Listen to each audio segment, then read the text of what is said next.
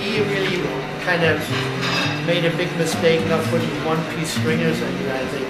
To me, that everything will move and that boat will sail under heavy conditions, big waves. This will go just like that and everything will become loose. I mean, common sense tells me, because he has no integrity in here, like lengthwise. These stringers are not bad here. They are on one piece, but doing that, what he's done there.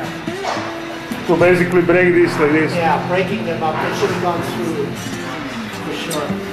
Well, I think you can overcome that. So it needs some significant bulkheads inside to hang on to things. So we have a major bulkhead around the mast and some of the major bulkheads hanging on to things. Do you feel that Again, need a more integrity in that hull with bulkheads?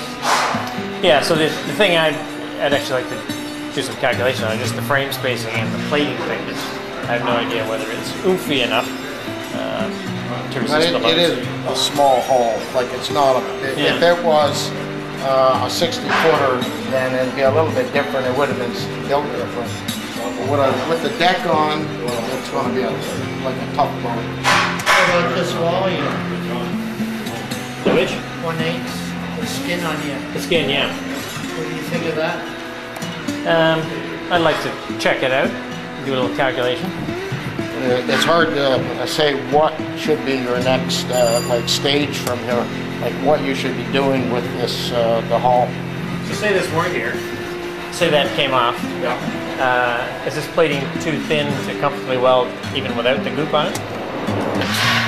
Because there's a glue inside the seams. As soon as the heat hits it, it comes to gases and it blows a hole right through it. It would, just you could weld it, okay? But if you're going to that, you might as well start with a new boat. You're basically going backwards. Like right now, what we're trying to do is try to salvage something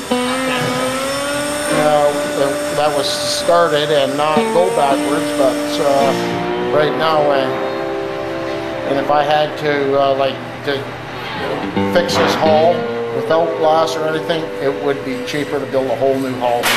So I think this is a major thing that needs to be solved. Yes. So we don't know the answer today. That's right. But I'll think some more and we'll learn some more once they do the investigation there. And I think that sort of determines the next stage. Okay. I mean, there may be a point that you say, we can't do this. You have to realize there may be a point that says that. So even though there's always a way to fix it, sometimes it gets too unreasonable and we have to take it all apart. So I think there's no point in sort of thinking the stage beyond that until we solve this